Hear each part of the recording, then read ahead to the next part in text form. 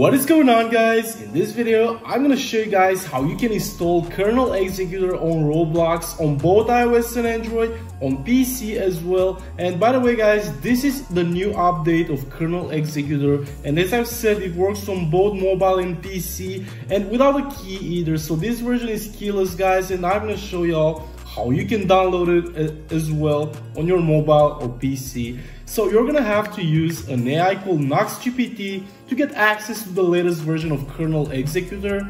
This is the AI that I've used, guys.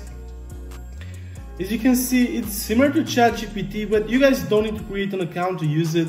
Just go ahead and type kernel here. Make sure you guys type it exactly like I did. This is very important, otherwise it's not gonna work. So type kernel, press on this blue button, and now this AI is gonna start to generate a response, and it's gonna show you guys a bunch of easy steps that you have to follow to download kernel executor directly into your Roblox game.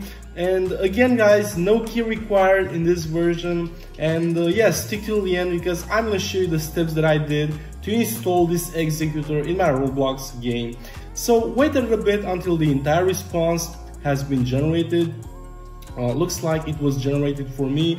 Then go ahead and scroll up, press on this green button, and here you guys need to press on start. As you can see, this is the latest version of kernel executor, so just press start, then press inject. Make sure you guys already have Roblox installed on the same device, because this AI is gonna inject the executor directly into your Roblox game. And after that guys, just go ahead and open Roblox, and the kernel icon should be there in the top right corner, and if you press it, the executor will come up and you guys will be able to load scripts and script in any Roblox server. That's pretty much it guys. I hope you enjoyed this video, and yes, see you guys in the next one.